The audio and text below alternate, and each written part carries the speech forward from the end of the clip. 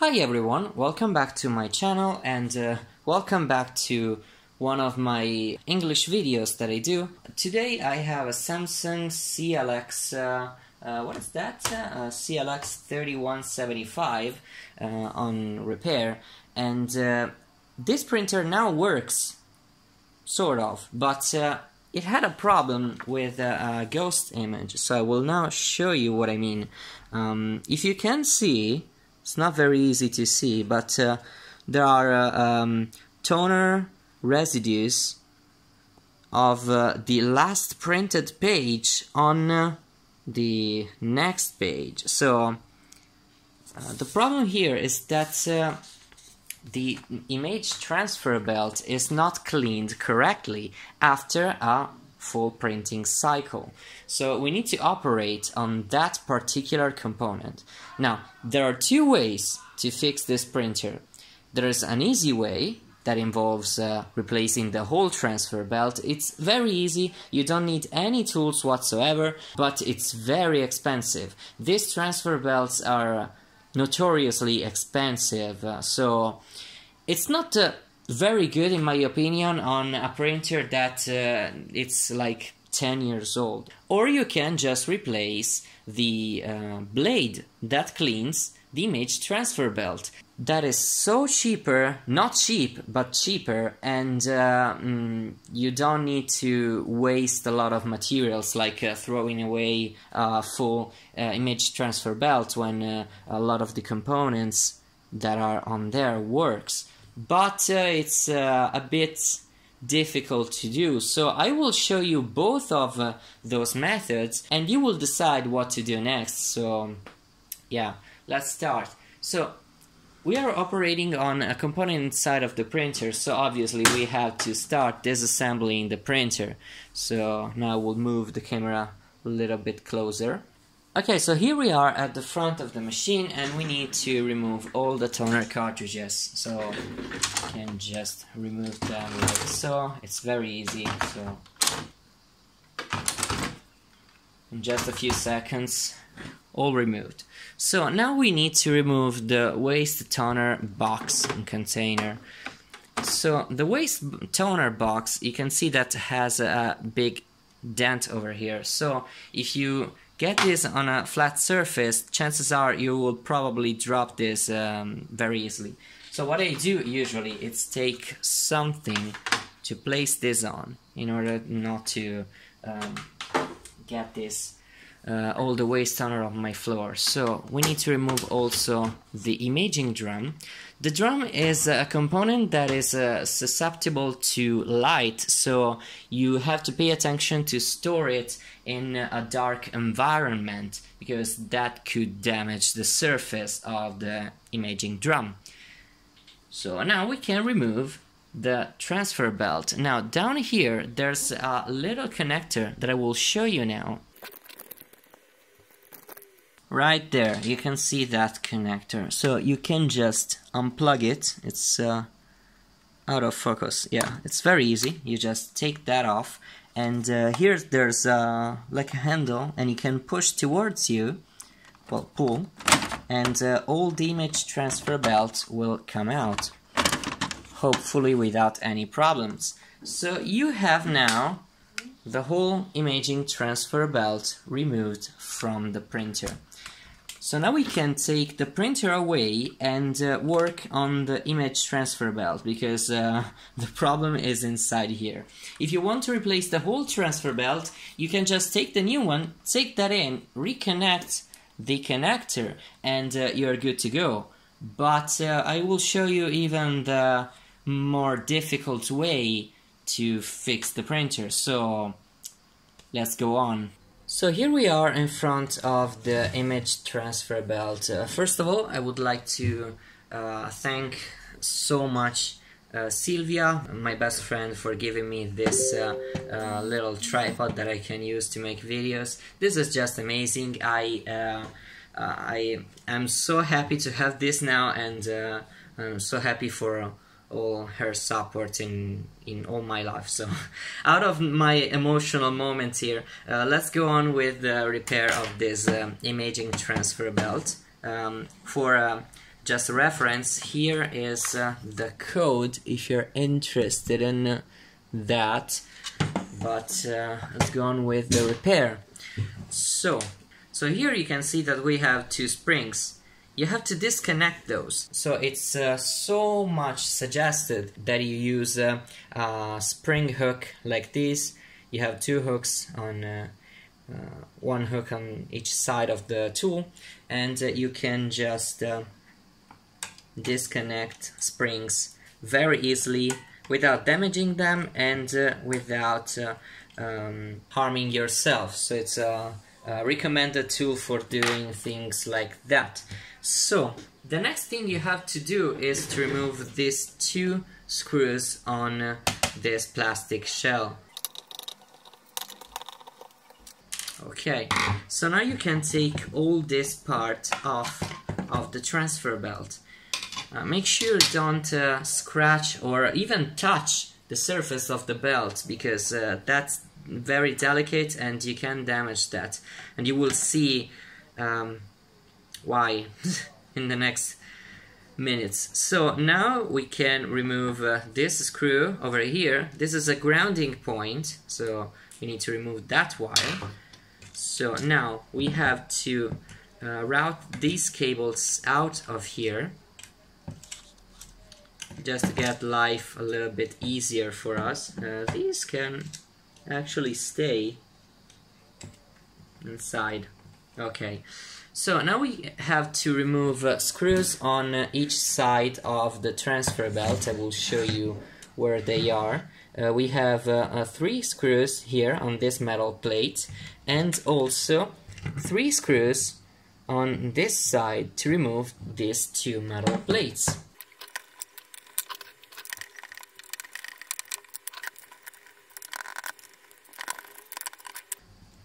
Probably this plastic part will come off. It's very easy to get back in place. I will show you how to get this back in the reassembly in a short time. So let's proceed. We have to disconnect these 2 parts of the image transfer belt. There are 2 points here where these 2 halves connect together, so we can separate these 2 parts, and we can take this part at a side. You have to be careful because these parts are probably full of toner, so yeah.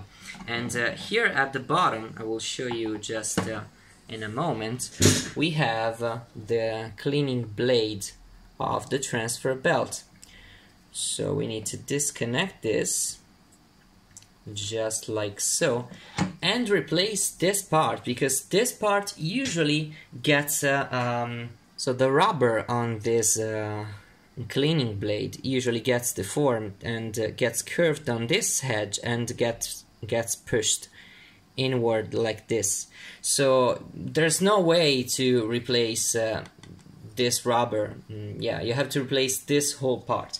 But when you get the new part, the reassembly is pretty easy after you see how every part connects. So this goes like that, and we have to reconnect also this part. That is the assembly that that gets all the waste toner inside of the waste toner container.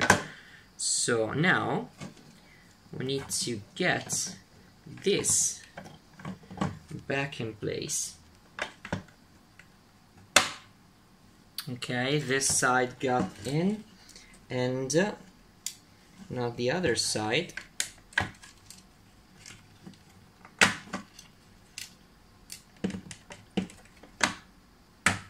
Okay, so everything is in place correctly now, and you need to check a few points at each side. So you need to check this part that is like so, and of course this part that is connected with the other side of the image transfer belt. And at the other side it's pretty much the same. You need to check this point over here. Okay, this point over here, and this point over here. So at this point we can reconnect all the cables and all the things that we disconnected in the first place. So we route the cables in the correct way, like before. Okay, so like so. And we need to reconnect the grounding cable. So we get our screw and we reconnect the grounding cable on the transfer belt. Here you have to make attention because if you push too hard you can damage the surface of the transfer belt. So you can just do something like this. You push a little bit down and you get the screw in place, because if you don't, you risk damaging the surface of the transfer belt with the pressure that you apply on the rubber that pushes on the belt. So now we need to get these parts back installed, but before we need to get back this plastic part over here. If you look carefully here, you can see that there's a point inside here. I will try to show you. Okay, and you need to get this part inside in this orientation. It's now in the right place, and the other part needs to go inside here. Let me see if I can show you there where I have the screwdriver now. So in this place here, not under it, so not under the metal part but inside of the metal, because this plastic part have to get the metal support for the blade up and down, like so, you can see. So it has to go in the middle of the metal piece. So now it's pretty easy because you get this metal part and you can just take that on here. It's pretty easy, and get 3 screws, one here, and one here. So now after getting this back, you can see that if I push on the plastic part, maybe out of focus, okay, we can move up and down the metal support for the cleaning blade. Okay, so now we get to the other side and get the screw on the other side. So we place the support here, like before, and get 3 screws, so one here, and one here.